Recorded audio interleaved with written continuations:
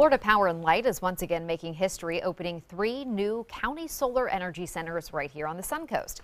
ABC 7's Bobeth Yates joins us not only with the details about the new plant, but a big announcement from the company. Bobeth. Yes, FPL says they are committed to their customers and energy or cleaner energy, and they're investing resources to back up the statement.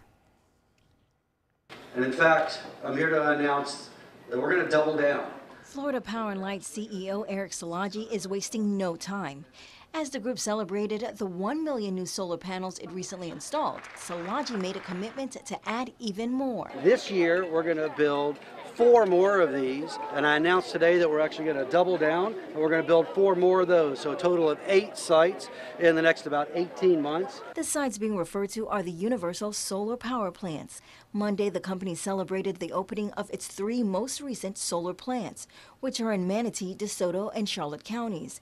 Combined, they have the capacity to generate electricity to power about 45,000 homes. We're producing power today with no emissions from these panels right behind me, and they're using no water, and it's going into the grid. FPL officials say not only are the new solar panels good for the environment, but they're also economical. The solar energy centers that we're building around the state are cost effective, which means for customers there'll be no net cost because they will pay for themselves in fuel savings. From the cost savings to cleaner energy, FPL says it's committed to doing what's right, and its officials say their goal is to make a difference. Having clean energy is, I believe, not only the right thing to do, but it's also a smart thing to do for business. Florida is a state that relies on people coming here to visit.